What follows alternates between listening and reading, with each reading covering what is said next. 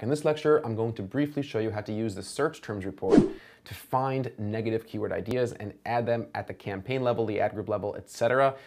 We've spoken about how important that search terms report really is. It's one of the most important tools inside Google Ads. Negative keyword match type, like I've expressed, is the most important thing to really focus on as an optimization technique. It should be part of your optimization schedule very frequently, and it's important to understand how to use the search terms report as the primary method of finding negative keywords. There's other research methods for finding negative keywords, like looking at Google Autosuggest, Google-related searches, just your own ideas, but the search terms report is actual historic data that your account has accrued. So without further delay, let's jump into Google Ads, and I want to show you a couple different things with regards to finding the search terms report, etc. Here we are back in the Google Ads dashboard, and I am under the All Campaigns section, which is showing me all my campaigns. This is our account that we've been building out for Poppin'. And as you could see through some of the data over here, we've gotten some clicks, we've gotten some impressions, we have a click-through rate of 2.31%, our average CPC is $2.46, and our total cost is $300.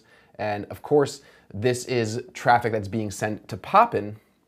To Poppin's website. It's free traffic for them. I have nothing to benefit from it, but I'm investing some money just to put some data in this account for the sake of this course, but I'm also gonna bring you back and show you some other live accounts. If I want to see all the keywords that are active in all the campaigns, before drilling into a campaign by clicking the campaign name, I could simply go to my keywords tab over here in the second vertical menu. So I'm going to go ahead and click keywords, and this is a list now of all the keywords. This is what we call our keyword report. This is a list of all the keywords that have generated some clicks. So we see desk chair. If we sort this by clicks, desk chair, the keyword desk chair got us the most amount of clicks with the most amount of impressions, and going down from there, office chairs, discounted chairs, buy office chairs, etc.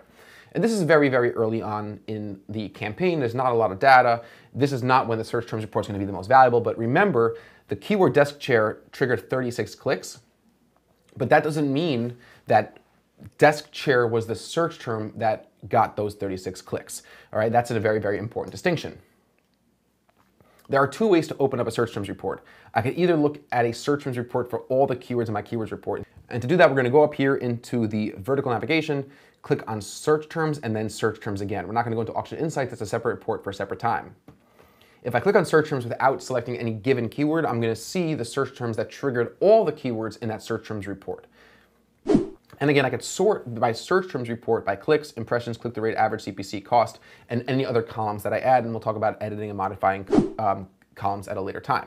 And over here, we start seeing some interesting thing, right? We see that dinosaur office chair for adults, dinosaur office chair is getting the lion's share of our clicks, right? Now, this is a really good example of search terms report seeming a little bit wacky. I'm not really sure what a dinosaur office chair is, so I don't really know if I should add it as a negative keyword.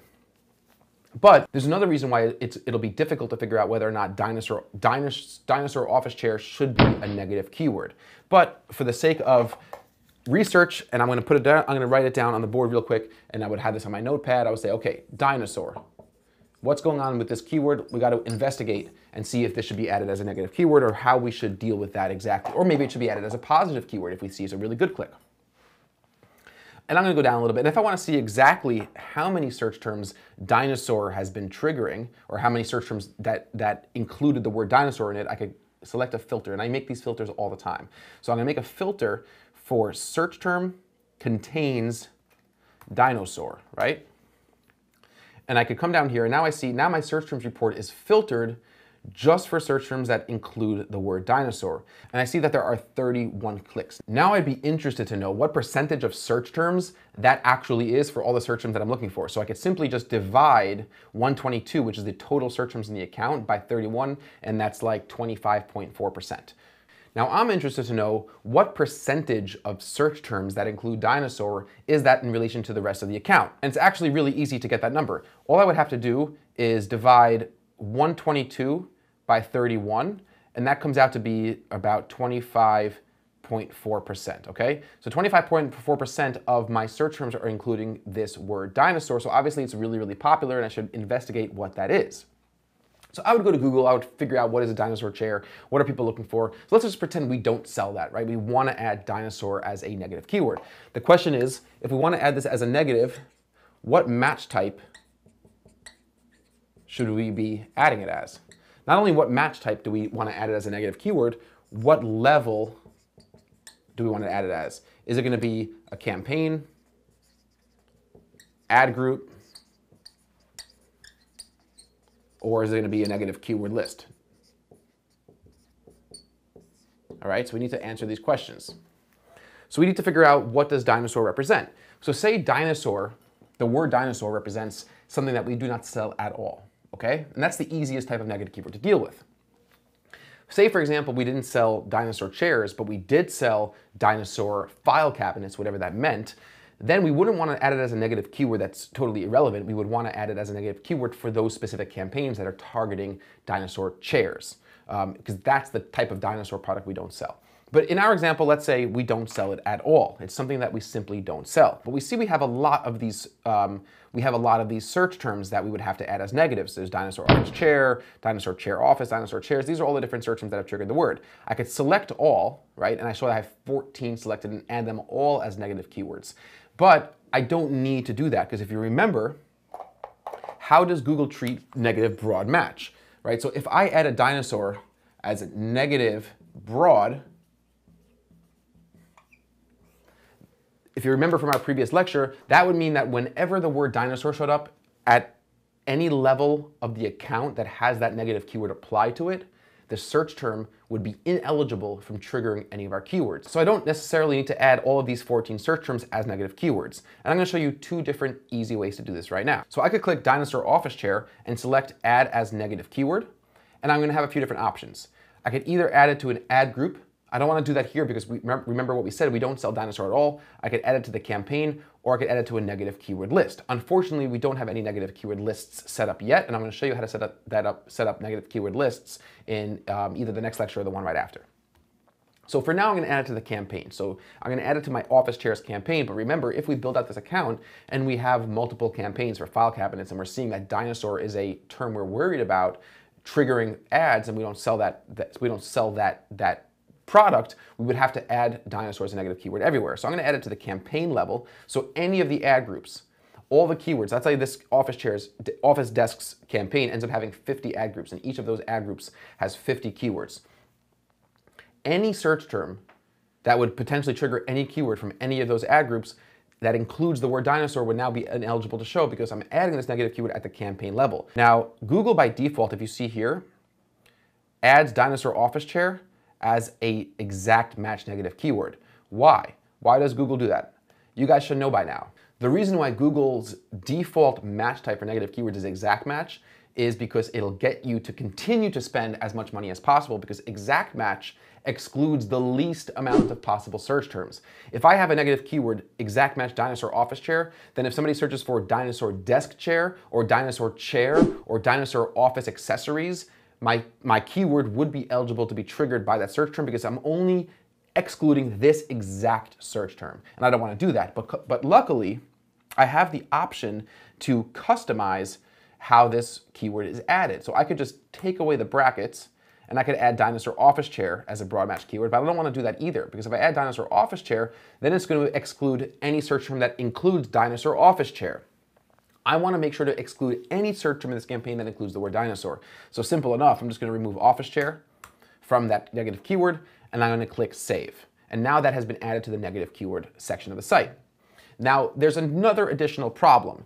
Under added and excluded, it says none, because I did not add or exclude the specific variation of that search term.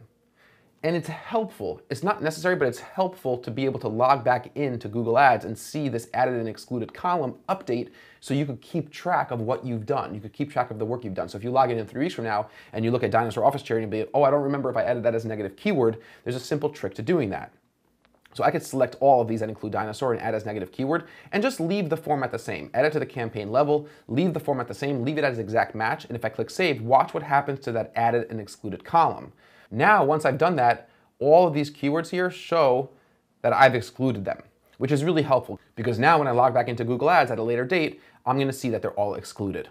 There's another way to add negative keywords really, really easily, and that's just going to the negative keywords tab. So let me remove this filter by clicking reset, and now I'm gonna see all my search terms that I triggered. And I might be looking down and I see, oh, gaming chair. Okay, gaming chair got us 3 clicks. It cost us $2.57 a click. We spent $7, and we know that that's not gonna convert because we don't sell gaming chairs. Okay, so I wanna add gaming as a negative keyword. We don't want anything to do with gaming. We're not a gaming company. We don't sell any supplies for gamers. So I'm first going to add this as a negative keyword exact match at a campaign level. And remember that the reason why I'm doing that is because I see that it now updates as excluded, but that's not good enough. I still want to add gaming as a negative raw match. So we could go ahead and do it again the same way we did it, or I could simply go over to negative keywords. I could take a look at all the negative keywords here, and I could see what level each of those negative keywords have been added on. So I see dinosaurs at the campaign level, etc. And now I want to add a new negative keyword. I want to add gaming. So I'm going to click the plus, the blue circle plus to add a negative keyword. I'm going to add it to the campaign level. I'm going to select the campaign I want to add it to, which is office chairs, and I'm going to write the word gaming. And I could do a couple other things as well. If I want to exclude anybody searching for chairs on Amazon, I could use the word Amazon, used, maybe Craigslist, etc. And obviously, or eBay. These are ideas that you would get. Pictures, images. These are a bunch of broad match keywords that I'm happy to apply at the campaign level. Now, in fact, you would really want to add these keywords to a negative keyword list because these are what we would call account irrelevant. I'm going to show you how to set up an account irrelevant keyword list in a little bit. But for now, we'll go ahead and click save, and that's how we add keywords to the campaign level when we have a situation where we want the negative keyword to be excluded at the campaign level. I can always navigate back to my search terms report by clicking search terms again, and I want to talk about the second reason why we don't really have enough data to make the best decision, and you probably guessed it by now. We don't have conversion data in this specific Google Ads account because this is a Google Ads account that we started for this course. I don't have any tracking tags on Poppin's website, so we certainly don't know if any of these clicks are generating revenue. That's really those are really the metrics you want to assess when determining whether a keyword should be a negative keyword or not. So I'm going to show you in a second in a live account what this process would look like. But again, real quickly, I want to go back to search keywords. And this again is my keywords tab. Say I want to analyze the search terms from just one of these keywords. All right, so I can go down to discounted chairs and I say, okay, we got 17 clicks from discounted chairs. I want to see which search terms were triggering just this one keyword. So I could highlight and select this one keyword, discounted chairs. And now if I click search terms over here in the blue horizontal navigation, that appears when I highlight that keyword, now I'm only going to be shown a search terms report that applies to this one specific keyword. So I'm going to go ahead and click search terms, and we'll see a much smaller list of 14 search terms that have triggered this keyword. So I see affordable furniture, shopping in American, affordable salon chairs, cheap barber chairs, cheap Egypt furniture, etc. So now affordable salon chairs. We don't sell salon chairs. That's another great idea for negative keywords. So I'm going to click, select that keyword, add it as a negative and exact match at the campaign level so it updates. I'm going to just copy the word salon because I don't have to type it, and you'll see as you do this, this is a process that'll go much faster. And now I'm going to select it again, add it as a negative keyword, and just highlight all, paste in salon, add it at the campaign level as a broad match because I want to make sure that anytime somebody uses the word salon, if somebody writes cheap salon chairs, or if somebody writes metal salon chairs, I want to make sure that I don't pay to show an ad and get that click because it's irrelevant. We do not sell them on our site. It's very unlikely that we'll get a profitable conversion for that search term. Just to go back to that process one more time, you could do this for multiple keywords as well. So if I want to see my search terms for buy office chairs, discount chairs, and office chairs, I could select 3 and click search terms. And now I'll see a search terms report for 3 of those keywords, and those 3 keywords show up in the filter. So if I want to remove this filter, I could just click the X button on that filter, and now I'm back to my search terms report for all the keywords in this campaign. One more thing. Once we're in all the search terms for the campaign, say I want to know what keyword did dinosaur office chair as a search term trigger? What keyword did kids rolling desk chairs trigger? You could do that by adding the keyword column to this report. So we're going to hit the button columns over here. We're going to either search for keyword, or we could find it under the attributes twirl down and add keyword. And if I want to see keyword up front, really close to my search term, I can drag it and rearrange it to be the first column in my search terms report. We click apply, and now I see exactly which keyword was triggered by every given search term in this report. So dinosaur office chair triggered the keyword office chair. Custom desk chair triggered the keyword office chairs. and so on and so forth. We don't need to go through each one. And this is not a very big ad group, so this is a small variation of keywords. Now that we've finally been into the search terms report for the first time, you have a good idea of some of the basic principles in adding negative keywords at the campaign level. In the very next lecture, I'm going to take you into a live account and show you how I would go about filtering search terms to find the most valuable negative keyword opportunities. I will see you guys very shortly in the very next lecture.